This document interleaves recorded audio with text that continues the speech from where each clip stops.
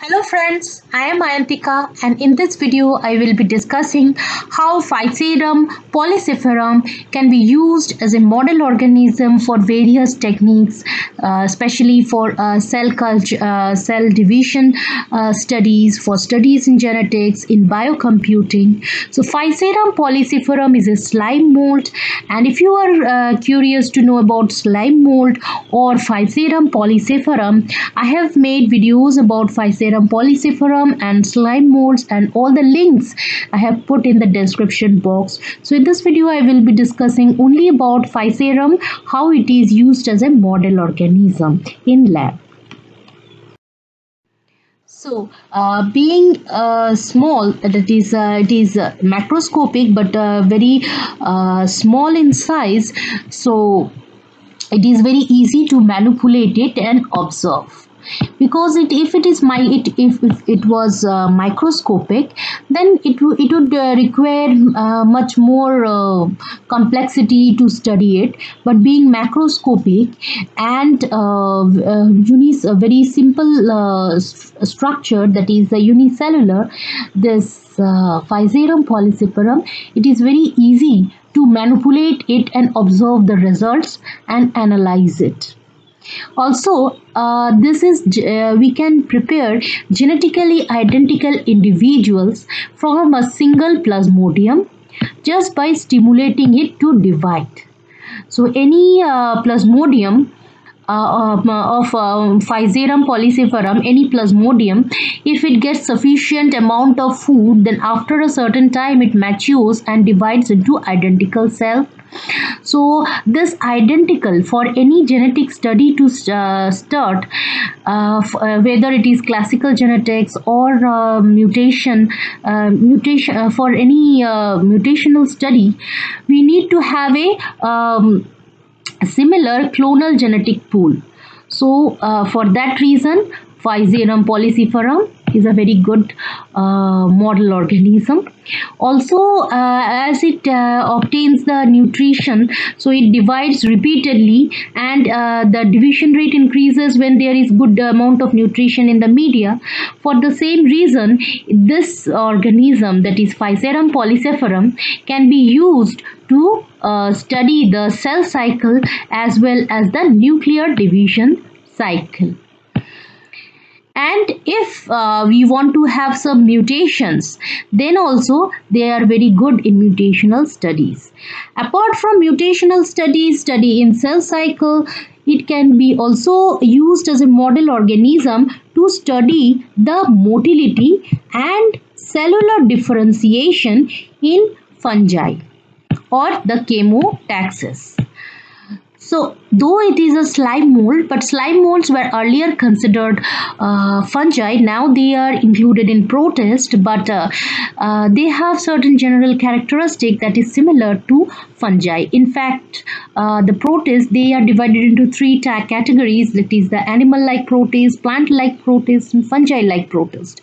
So this Physarum polycephalum, it is a model organism for study of fungal complex fungi. We cannot use it as a study organism, but we can easily use Physarum to study their mode of their physiology of a higher fungi. Physarum polycephalum has also got antiviral property. If any plant is inoculated with this virus, tobacco mosaic virus or tobacco ring virus, and at the same time this extract of Physarum is injected, then the plant is found to show no symptoms of viral infection, no symptoms of disease. So this shows that it has got antiviral property. And also this Physarum polycephalum, its plasmodium, it's very simple, but at the same time it is very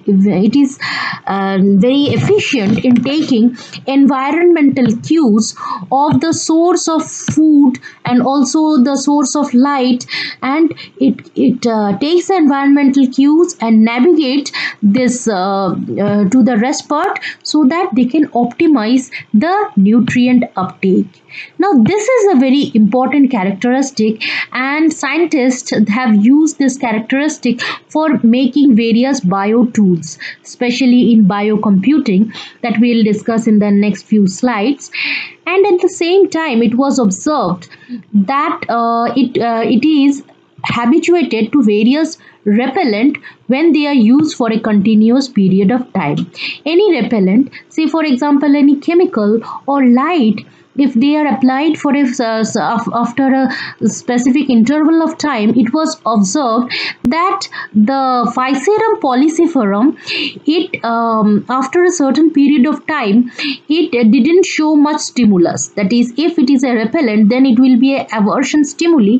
But when it was given continuously at a specific interval, the Physarum polycephalum, its plasmodium was found to be habituated to that negative stimuli.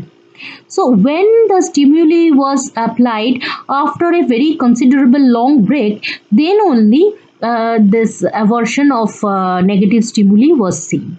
So from this, it was inferred that they have the same sensory fatigue as that of other. Now, this is a very important diagram. Actually, this is a Nobel Prize winning discovery, and this is called the shortest path problem, where the Physarum polycephalum, it was inoculated, and two sources of food were kept, and one at the point of inoculation and another at the very middle, very end of the maze. And it was found that the mycelium first grew all over the maze, and later it found the shortest path to the source of food. This was the initial point, and this is the final point. So this shortest path problem, this was easily solved by Physarum polycephalum. This is a very intelligent process, we should say, because this type of interaction was also found in eusocial insects, for example bees, and even in the ants. So what they do is that they transfer information from one insect to another, that there is a source of food. But here in Physarum polycephalum, first they travel all over the maze, and later as they moved along a path, they has left their trail in the form of mucus. The certain chemicals in the mucus they have left in the mucus trail, they provided information that this path was already traveled and they didn't contain any food. So only those paths where food was present was easily maintained by Physarum polycephalum. So this is the shortest path problem, where the Physarum reached the food source in the shortest path at the end of the experiment. This is also a variation where the Physarum polycephalum, it was first inoculated, and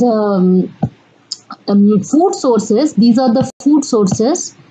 The food sources were kept at places that represented areas and the major towns around Tokyo. So this was the Tokyo, and other food sources, they were kept in according to the places, according to major towns around Tokyo.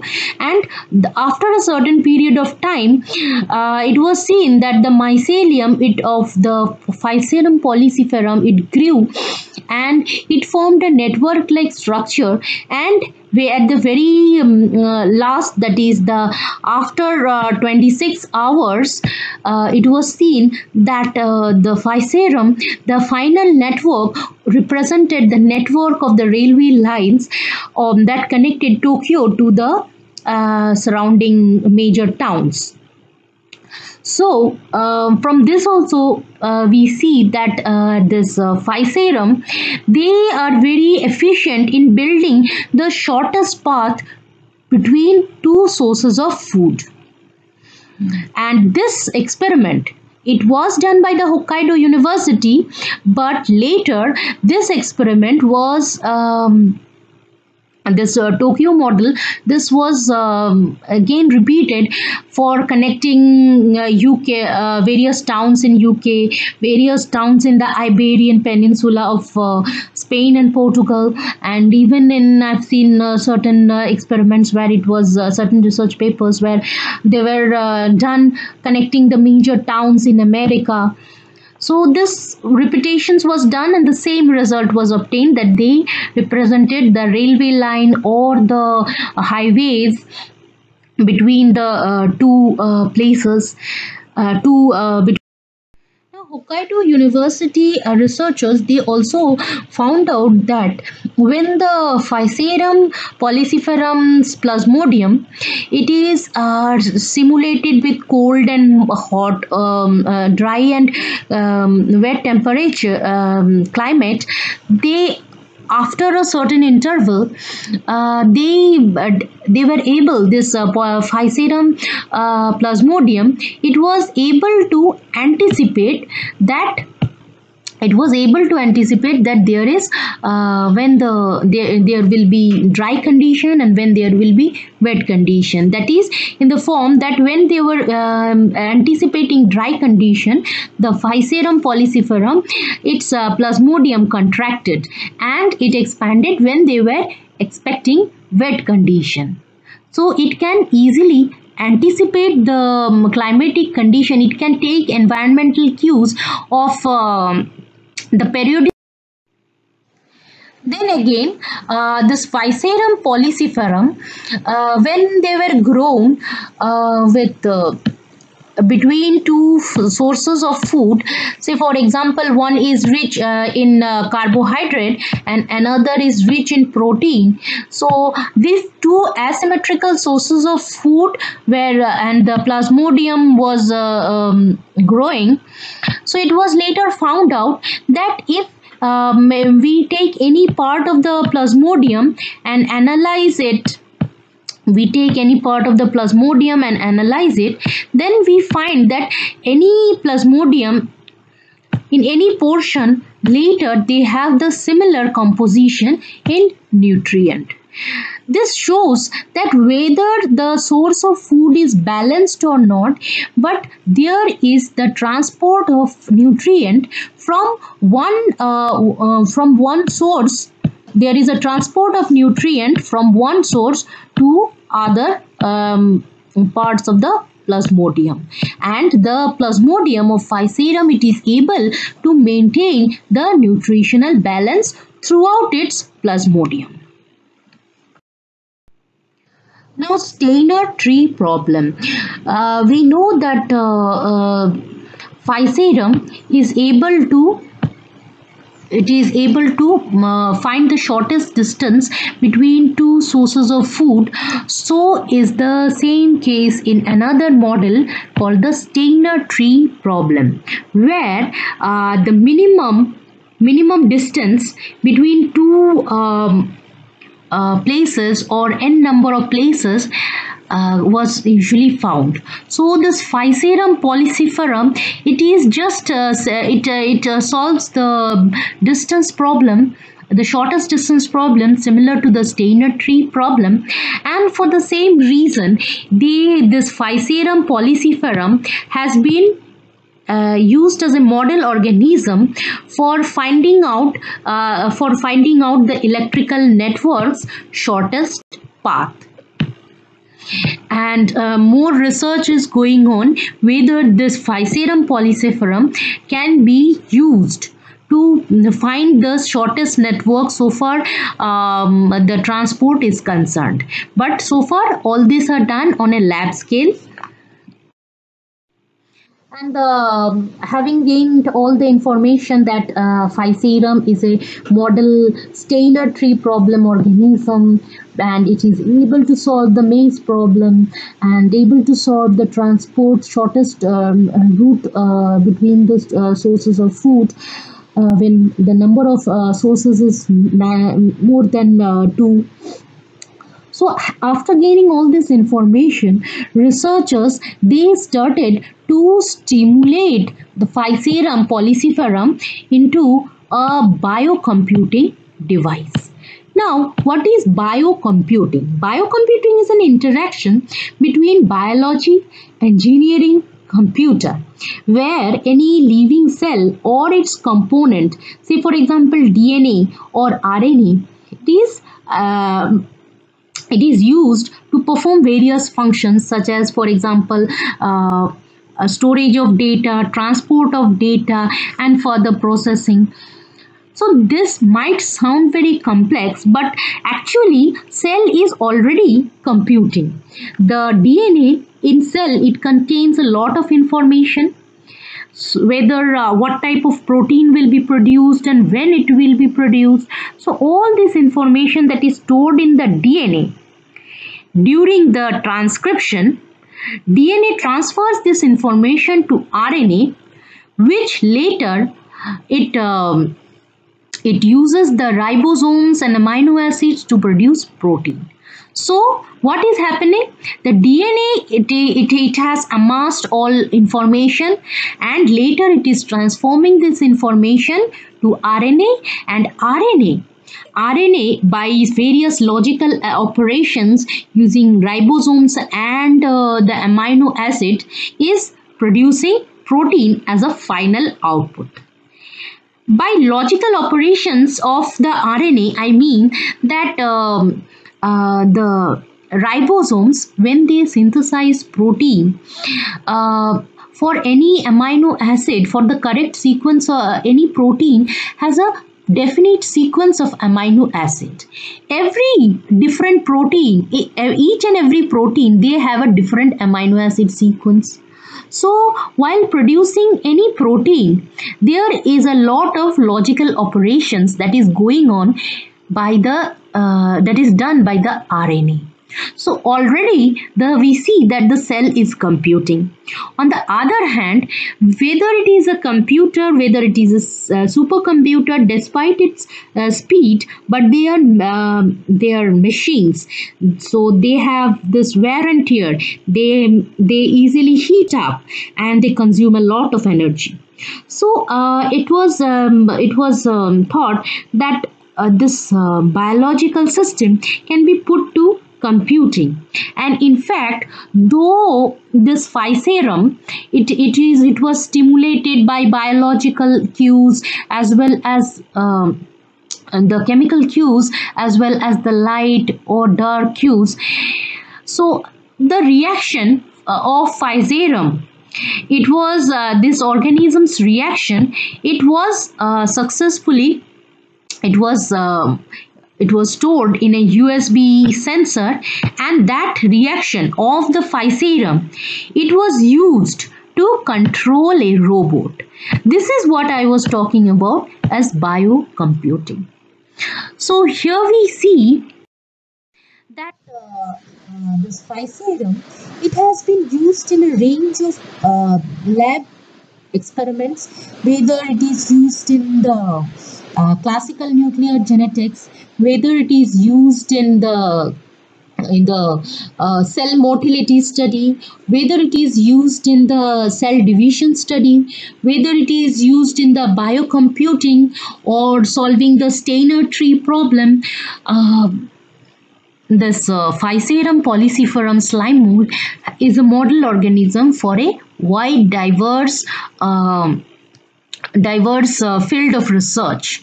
In fact, I have done many videos regarding this many algae which are used as model organism, but this Physarum, the slime mold Physarum, is the only organism which has so diverse application as a lab model organism. So with this I end my video, and if you like the video, do share with your friends, and if you even don't like it, do write in the comment section what are the my areas of improvement, because your comment will help me to improve. And do subscribe to my channel for your because your subscription, it encourages me. And thank you for watching this video.